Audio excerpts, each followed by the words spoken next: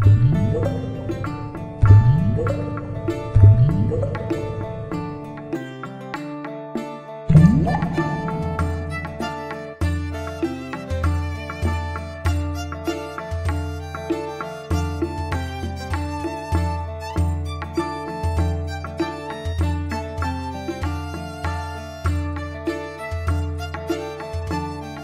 everybody, welcome to Board Online, Board Offline. Today we're going to bring you a solo gameplay of Founders of Gloomhaven. This is a, how do you even describe it? I guess it's kind of a city building game, but really it's almost got a pickup, not really pickup and delivery, but kind of a pathway construction game, because you build these buildings that produce resources, and then you have to connect them via roadways to other buildings to create upgraded resources, and it's pretty cool. So we're going to play the solo version of this today. It's got a few different rules. It's really more of a race to get 6 prestige buildings built before the end of the 7th round, and also you have to kind of keep pace as you go along, because there are certain things that can end the game along the way. So let's get right down into it. I'm going to show you the setup right now and kind of show you what we're working with. Okay, so here we go. We are starting up our solo play of Gloomhaven. Okay, now let's go through exactly how this is set up. And, I'm sorry, not Gloomhaven, Founders of Gloomhaven. Which, I mean, really, we're building Gloomhaven. So in a way, this is the very first solo play of Gloomhaven, I guess. All right, so I am playing as the Quatryls, which I hope is the way that's pronounced. These guys are basically real mechanically minded.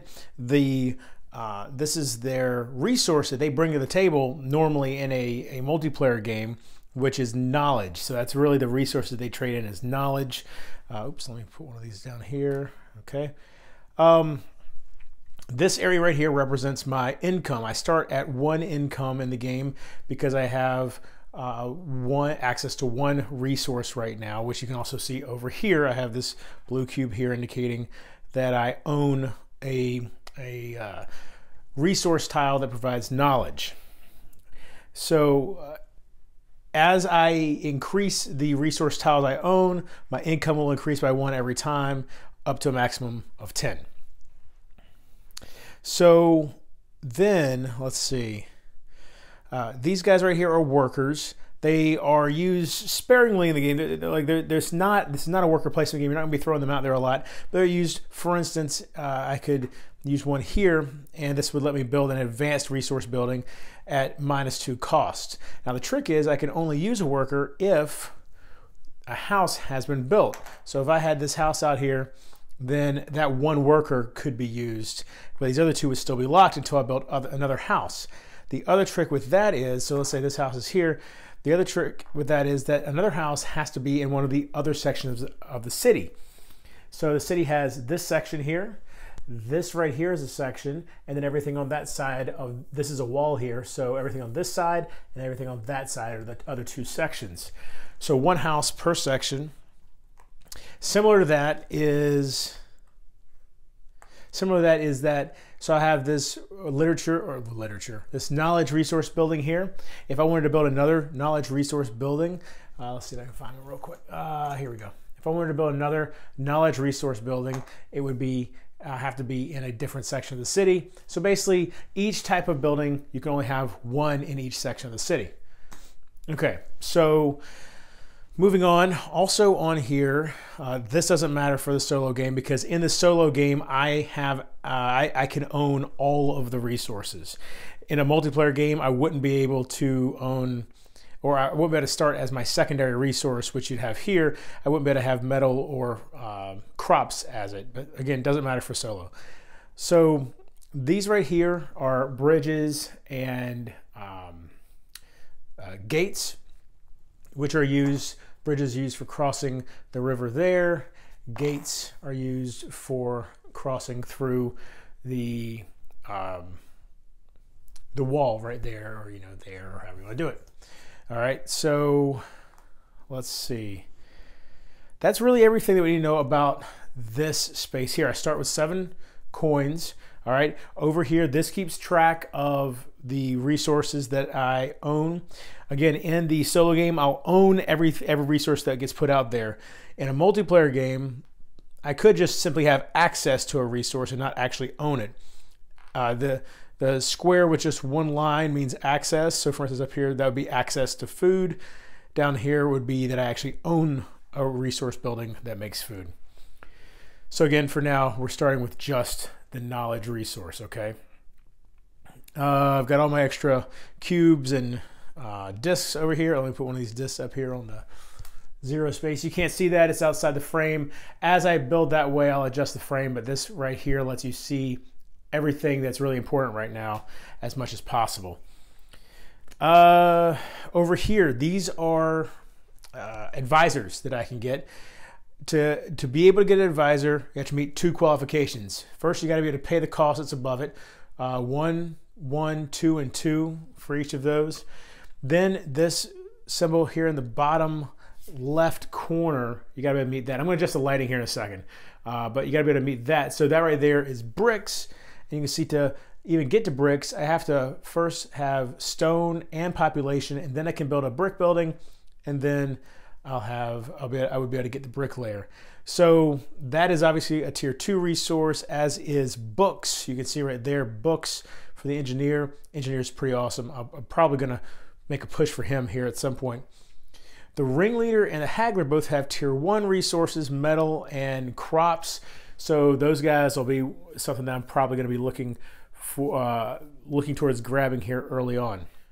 So when you do purchase one of these guys, what happens is they go into your hand as well, and basically they are now an additional action you can take. You start the game with 5 actions. Well, really, I guess technically speaking, 4 actions, because call to vote is always the last one that signals the end of the round in the solo game.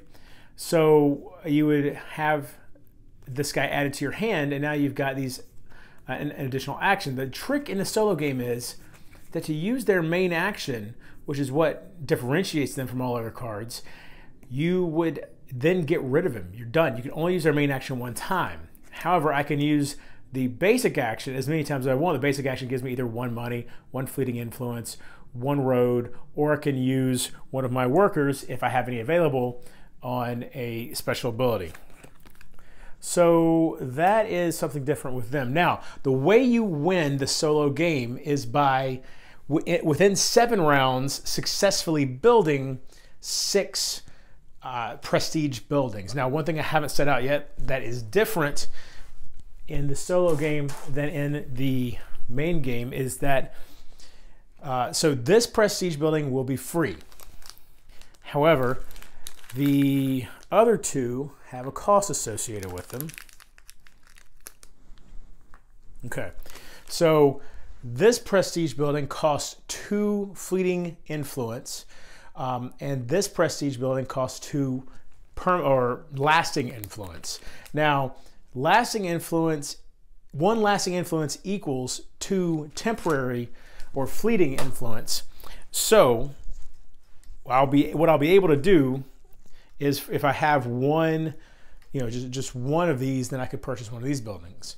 And now, as I complete prestige buildings out on the board, not just build them, but actually complete them, these 2 will continue to get more expensive, which makes it more difficult to get anything other than what the game simply offers you.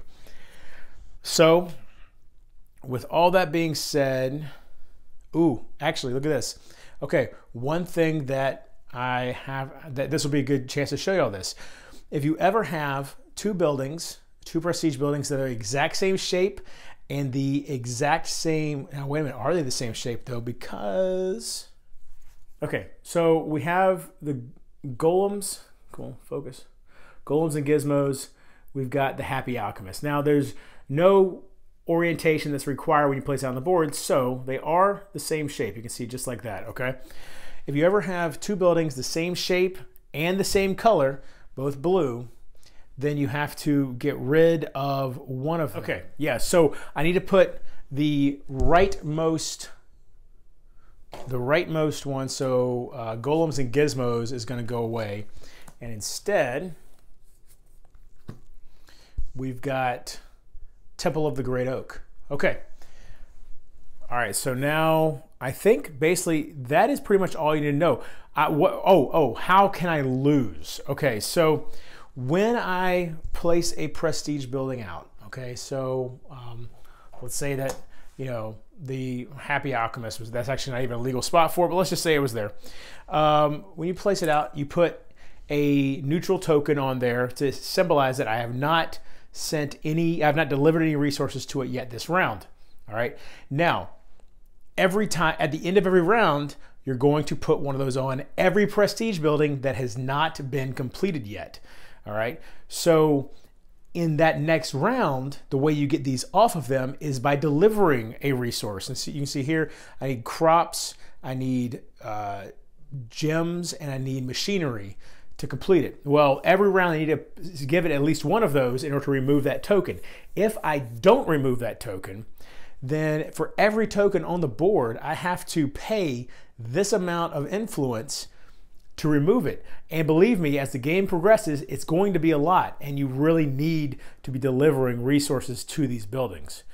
And you'll see how that works as we play along, but I really think that's pretty much everything you need to know. Oh, one last thing. So the game goes ahead and tells you for the solo mode, since the solo mode is more of a puzzle, and so I mean, you are keeping track of your score, which you can use to kind of gauge your success, particularly if you do manage to win the game. Then you know, so the book tells you which races are easier, and the Quatryls are one of the easy races to play with. I've played this game twice so far solo, lost both times. Also, starting in this section is the easiest section to start in. This is normal, hard, and very hard, or something like that. But so this is the normal difficulty in terms of section, and an easy race to play with. I do have to start on this space because it has a number there. So like, and what those numbers are, so in a 2-player game, this would be a space you could start on, and where's the other two? The other one's over here, which is actually off screen. Let me go up real quick. The two's right here, so in a 2-player game, you start there and there. In a 3-player game, you would start in those two, and then also somebody would start here. And in a 4-player game, somebody would also start there. Okay, but I mean, that is everything we need to know. Let's swing back down real quick. Oh, actually, you know what? One last thing. Let's go through these cards real quick. So the actions I've got: upgrade. Ignore the follow action. That's only in multiplayer games. Upgrade. Basically, I spend, it's 4 money for a tier 2 building, 6 money for a tier 3 building, and I can build that building as well as a road. All right, now I'll show you what the prerequisites are for building and stuff, how that works whenever we get into it. But I can do those. I can do that in either order as well. All right, recruit. I get one, I have to pay, obviously, for one of these guys, meet the prerequisites, and gain 1 fleeting influence. Right here we've got trade. Oh, and by the way, all of these on the back have basic actions as well that you can do. Trade. Okay, so this one makes your eyes cross when you first look at it, but basically this, you gotta look at it in columns. This column is saying I can import 1 basic resource, and it's 1 money if I put it on an entrance space, which is this color here. 2 money if I put it on a beach space, so this right here, or 3 money if I put it on a central, which is the gray, or a forested area, which is the green. All right, so for the solo game, these are the only ones that matter. This is all stuff that requires other players for them to take effect, so that's all we'll worry about. Construct, I can build either a home for my workers, a bridge, or a gate at -1 the normal cost. Normally, but all of those cost 4, so it would be 3 instead. And then call to vote. We'll go over that at the end of the round. Basically, I play these other 4 first, and then at the end of the round, I play call to vote. And yeah, and obviously I can extend my ability to, you know, how long a round will take me by increasing the number of advisors I have. And I have to balance that against using their special ability, because then obviously they go away. Okay, so there you go. That's the setup. Come back in just a day or 2. Hopefully I'll have the first gameplay video for you. And until then, I hope you enjoyed this video. If you did, please give it a thumbs up. If you like my channel, please subscribe. You can find me on Twitter at boredonlineboardoffline. If you like Founders of Gloomhaven, there's a link in the description below to purchase it over on Amazon, and just a little bit of that will go to the channel. Until next time, if you're bored online, Board Offline.